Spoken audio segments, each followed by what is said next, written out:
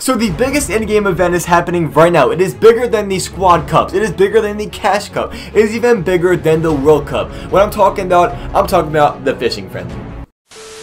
Yo, what's going on, guys? It's your boy, imnickarg here. Welcome back to the channel. I hope you're having a great day or a night so far. In today's video, I'm going to be showing you guys how you can win the Fishing Frenzy game mode just like that. That was pretty loud, actually. I'm not going to lie.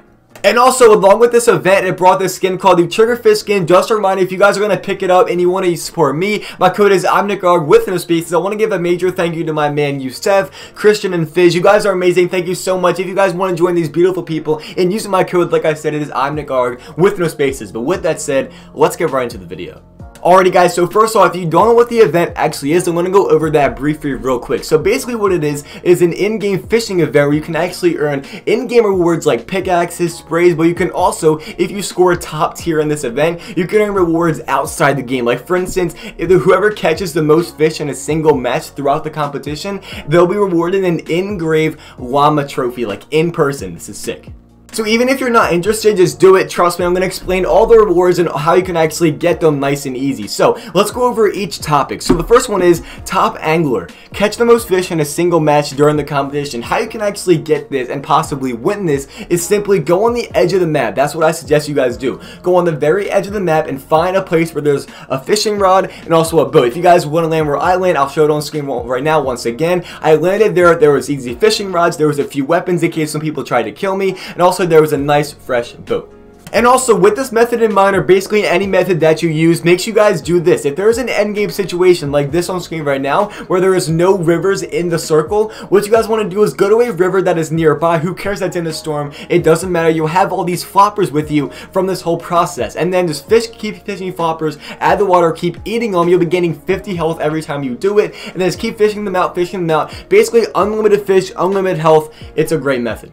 And I suggest you guys land somewhere that has a river next to it, such as the bottom right part of the map, because sadly, I wasn't able to land at a good place. I had to go on boat the whole entire way across the map. It was not a fun experience, but it was a learning experience at the same time. So let's get right into the next one. That is going to be the small fry champion. What you got to do is catch the most small fry during the competition. If you guys don't know what a small fry is, it's basically, it's not the fish that you get in the Ripley's. It's the fish that if you cast randomly in the water and you'll get it, it generates 5 health, if that helps. And with this, you can find small fries anywhere, in a little pond, in a river, across the ocean, even on the sides of the map, anything like that. You'll be able to find a small fry except for the Ripley's and bubbles in the water, and you'll be greatly fine. The next competition is the flopper champion. What you guys want to do is obviously catch the most floppers in a single match. You can use the first method I showed you, and it'll work nice and easy. Next one is the Slurpfish champion. This one's going to be a tiny bit hard because they're a tiny bit more rarer than the flopper. So just use the method I showed you, or you can just use anything like that, but you have to find them in the Ripley's. If not, you're not going to find the Slurpfish.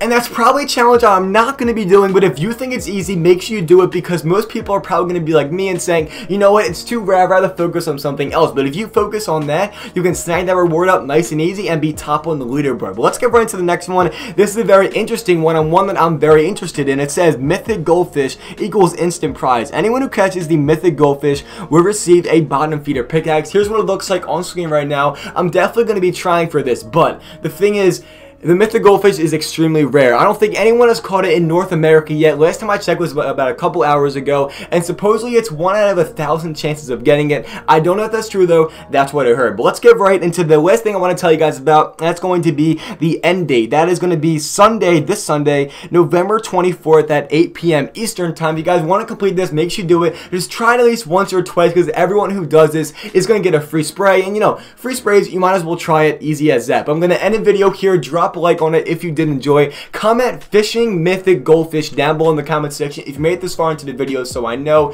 And subscribe to the channel if you are brand new. You won't be disappointed. I would love to have you on this channel as well. Don't do anything stupid. Don't get clickbaited. Have a great rest of your day or night, and I'll talk to you guys tomorrow with a couple brand new uploads. Peace out.